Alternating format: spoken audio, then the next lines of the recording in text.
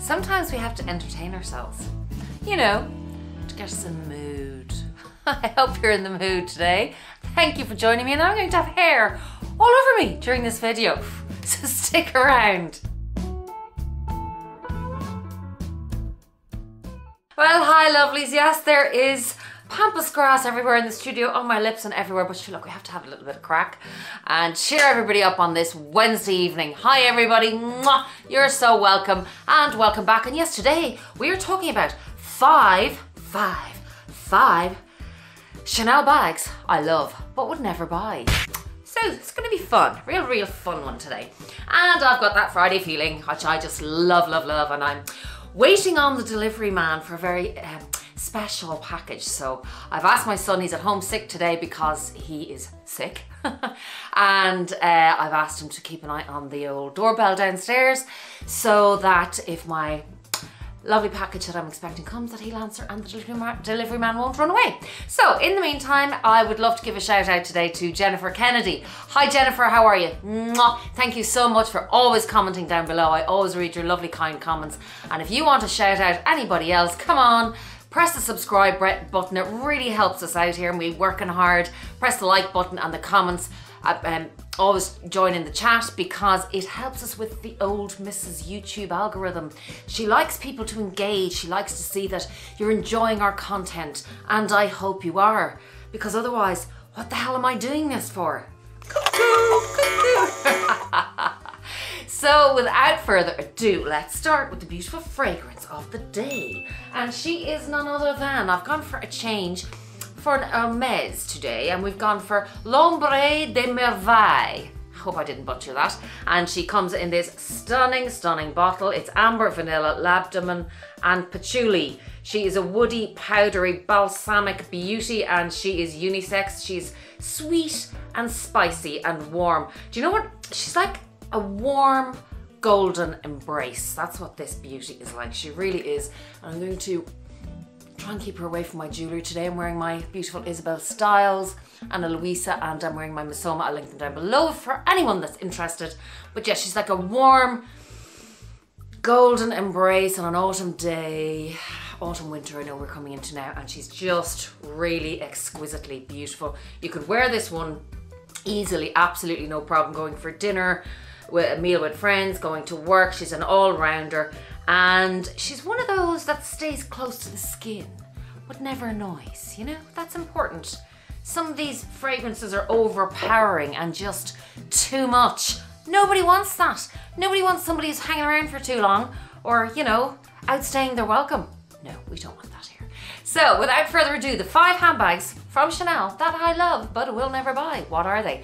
Well, first up, and yes, we're gonna have some chat and some crack with this one, and probably maybe some of my opinions are unpopular, but that's why I love this community, because we educate each other and we're allowed freedom of speech, and I'm allowed to give my opinion, you're allowed to give yours, and we learn from each other, and that's what I love. So number one, first up with me, that I'm never gonna buy, is the absolutely beautiful and elegant Coco handle. Why, Viv, says you? Well, to be honest, first of all, and I did bring out a bit of eye candy, you know, to show you and also to kind of explain my reasoning behind some of these decisions. And first of all, well, yes, I have this beautiful mini top handle that I am so in love with. I have to say, I just adore it. I couldn't be happier that I bought this bag. I think they'd fit in and around the same capacity if I was to go for the mini top handle. And I just really love the shape of this. I'm not sure I like the aesthetic of the Coco handle. It's that triangular trapeze kind of, you know, I don't know. And it's got 2 compartments inside. I don't know why they just didn't do the one inside here. They just have one, which is really handy. I know it's a slip pocket there at the back, but that's just for your credit cards. I just think aesthetically wise. Now down the road, again, you know, never say never. You might go, Viv, you could change your mind, and I could. But at the moment, because I have this and because I have my trendy CC as well, These would be my choices. Obviously this is you, Viv, because you have them, but these would be my choices, as in top handles, as in elegant bags that I would choose and have chosen before the cocoa handle. I just don't know if I'd get the wear out of the cocoa handle, and I think I would reach for these first before I'd reach for the cocoa handle. I could be wrong, I could be very wrong, but I'm just saying this is my opinion at the moment and why I haven't bought her. But I would love to hear from you guys. Are you getting the use out of yours? Are you getting the cost per wear? I don't know, for some reason she just reminds me of a little granny bag or something. I don't know. It's just me. It's just hard to get stuff in and out of, and it's more aesthetically with the cocoa handle.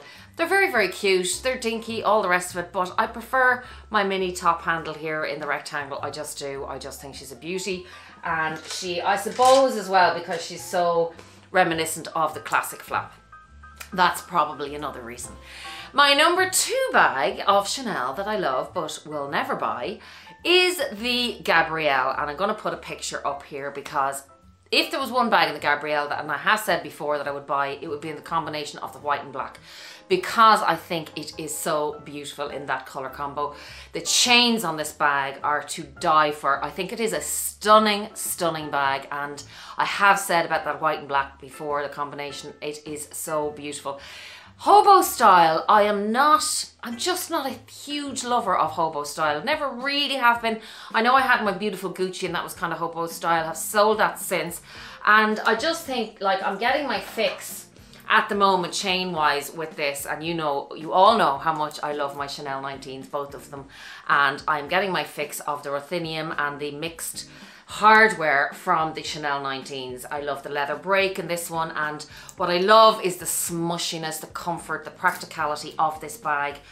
I swear to God, I can't get over this bag. I really can't. I adore it. This one in particular is the goat skin, and my other one, the 21P, is the lamb skin. A little bit, obviously, you know, more delicate than the goat skin. This one is just, I've said before that I actually have to stop myself from carrying this bag. She is so good. She really, really is. She's a workhorse, and look at it. She has stuff inside there. My beautiful insert from Zumoni, and I have a discount code down below for you guys. I have them in all my bags to keep the shape.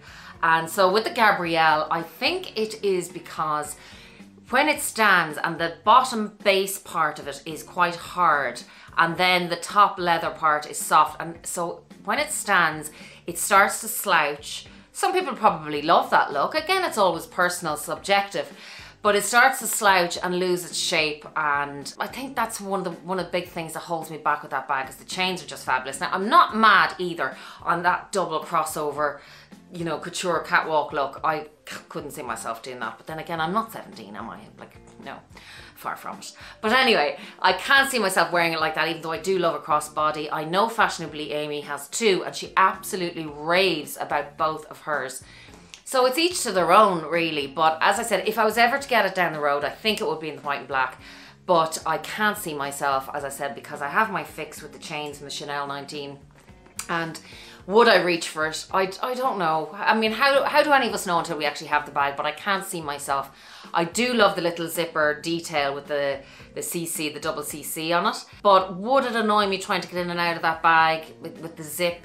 I prefer a turn lock. I'm definitely a turn lock girl, and I love a flap. And yeah, so they're the reasons I haven't reached out for that bag, and I haven't bought her. But again, look at, she is a stunner. And again, the leather in the Gabrielle is quite vintagey looking. I've no problem with vintage. As you know, I have my beautiful Chanel, the red vintage. But in that one, it's you know, it can be kind of old looking, even when it's quite new. So they're my reasons for not having that. I'd love to hear yours, and let me know down below if you have any of these bags. And again, if you do, it's just my opinion. I don't have them, so says you, well then what are you talking about? But they're the reasons I haven't bought them at the moment. Now, number 3, moving on from the Gabrielle, is none other than, and this bag is hugely popular, so I could get in an awful lot of trouble for this one. I'm just going to hide here for a minute. Just you know, don't come for me, please. I can never see myself buying the Business Affinity. Now, I have heard from people how practical, how durable, how versatile this bag is. You don't have to worry about it. She's a real workhorse. She fits so much inside. And it's a beautiful bag. Aesthetically for me, again, it's never ever been one that I've gone, wow. I've actually kind of gone, it's very bulky looking and it's very wide and it's very, the pocket on the front almost looks like it's stuck on. And I suppose I have my Pochette Métis and Louis Vuitton for that kind of a boxy shape, like, you know, to carry a lot. It's durable, it's versatile. And with the Business Infinity, to be honest with you, mainly it's like, yeah, aesthetically it's not my thing. I prefer obviously the bags that I have, that kind of style, a little bit more elegant. It's quite casual looking, even though I'm very, very casual sometimes. But it just does nothing for me. It has feet on the end, and I've heard from people as well, because the leather bit at the bottom of the bag is quite soft, that sometimes the actual bag topples over. And I can imagine it does because it's front heavy with the pocket, and when you load it, I'm sure it can just, like I've seen in videos, it just fall over. So that can be kind of annoying, you know. Then it has these two little poppers on either side. Now again, I'm sure it's aesthetically, if you wear it crossbody or on the shoulder, it's to make it, you know, more slimline looking, not as bulky looking. But they always pop open, so they're kind of pointless. The design feature doesn't really work, because even though that's to make it look, in my opinion, more slender and they pop open, well, what's the point?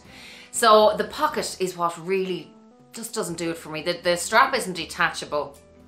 For some people that would be annoying, because obviously if you're shorter or if you're taller, depending, you need to detach a strap and attach a different size strap so that it will suit your body shape and type and height. The interior of the bag as well, a lot of the Business Infinities were microfiber. Now I think lately they're leather, but a lot of them were microfiber, which I wouldn't really like in my Chanel bag, to be honest, either. I know inside my Chanel 19, and I love it actually, it's material, but it's just the lightness of that bag is unreal anyway. I just can't fault that bag. She's like my favorite child. So yeah, it's more the aesthetic, the pocket, that I have the problem with in the Business Infinity. It has just never ever appealed to me. Really has never appealed to me, and I don't think it ever will. But again, let me know, because as I said, I know it's a very popular bag. I know it's practical, I know it's versatile, I know it's durable, and all the above. Now, moving on to number 4. Number 4 is none other than the reissue. Now, hold on. People out there that are saying the reissue is the best Chanel bag that was ever made. And it very well may be. Again, I do not have this bag. The reasons I haven't bought it yet, and I have looked at the reissue in the mini, I do think it's beautiful. I really, really do. And it's obviously a lot more understated than the Chanel CC turn lock. The aged leather, the vintage look, sometimes for me is like, you see, it's one of those, like, one day I love it and the next day I'm like, oh, I'm not really into that bag. And I'm afraid to pull the trigger on it, because you bring it home and then the next day it's not really into that bag. So yeah, I just think if I was ever again to buy that bag, I'll tell you one that I just adore, and I obviously have this theme going on, but I'm sure you saw, and I actually think I did talk about this in another video, the white shearling reissue, the 2021. Oh my God, now that is to die for. If I was ever to buy a Chanel bag, or if anybody wants to gift me that bag, no problem, I'll take that bag, no problem. But I mean, practically wise, how the hell are you going to clean that bag? Really, I love the way the shearling is on top of the leather. It is just, it screams elegance. It screams, you know, the ski slopes. It screams just Chanel. It is just so beautiful. And if you have the right mindset, the confidence and the attitude, you can totally get away wearing this bag. But for me, I mean, first of all, where am I going to wear it to the shops every day? So no, I wouldn't be buying that bag, but if I was to buy a Chanel reissue, that would be the one I would love. I'm just not sure for me as well about the Mademoiselle lock. Again, a lot of people love it. Maybe I should try it, maybe I should give it a go, but they are my reasons on the Chanel reissue at the moment. Now, last but not least is none other than the boy bag. Why the boy bag? Well, first of all, the flap on the front flap again is very long, As you know, with the trendy here and with my Chanel 19, the flap comes halfway down. Whereas with the boy bag, the flap comes all the way down and is quite heavy looking. Again, I think that bag topples over a bit. I think it's awkward to get in and out of with the big huge flap when you have it on your side and you're trying to pull it up and pull it down. And also another reason I wouldn't buy it is I hear the chains are an absolute nightmare. I've heard of stories when it's on your shoulder that it just literally wigs tufts of hair out of your head, literally. Catches in your hair constantly, and it's heavy and it's annoying and it's loud, and the corners of the bag are quite sharp, so it's prone to a lot of corner wear as well. So as you can see on the Trendy CC, it's beautiful and soft and rounded, so there's absolutely no corner wear. But sure, how would there be? I haven't used this bag much, have I? Once, I think. So yes, that's the reason I would not buy the boy bag. Also, I think the boy bag, it looks bulky, even though I've heard it's quite lightweight, particularly the small size. It looks really, really bulky and then doesn't fit that much on the inside. So yeah, again, it's a bag I love to look at, and actually Just Sweet Lou has a beautiful one in black with gold hardware. It is gorgeous, but sure, that girl could get away with anything. She's so beautiful, she could wear anything. It's gorgeous. The length of the flap, the chains, it's very, very structured, and yeah, it's just not for me. It's really not. But I have to say, when I see it on other people, that I am one of those admirers, you know, from a distance. From a distance. Don't do that, Viv. Don't do it. Don't do it. So that's it. They are the 5 bags that I would never buy. Well, not never, but I haven't bought. I love them and I don't think I'll ever buy them. And I'd love to hear your opinions down below on what you think. And if you have them, I want to hear. I'd love even to hear, no, Viv, you're wrong on that one or this one or whatever, because that's how we learn. So that's it. Until next time, let me know what you'd like to see or hear next, what video you would like. And in the meantime, we're all getting ready for Christmas and it's lovely. The atmosphere is getting really, really nice around, and I have my birthday's coming up, so I'm going to have that video coming up, and I'm going to do a birthday haul. So hit the subscribe button so you don't miss out on any of the videos and the notifications bell. And as you know, for anybody who hasn't subscribed yet, I have a giveaway when we hit to 15,000 subscribers, and that's going to be hopefully very soon, hopefully before Christmas. And if it is, you'll be getting a lovely present that I bought for you. So until next time, be kind, be safe, be compassionate. Love you lots.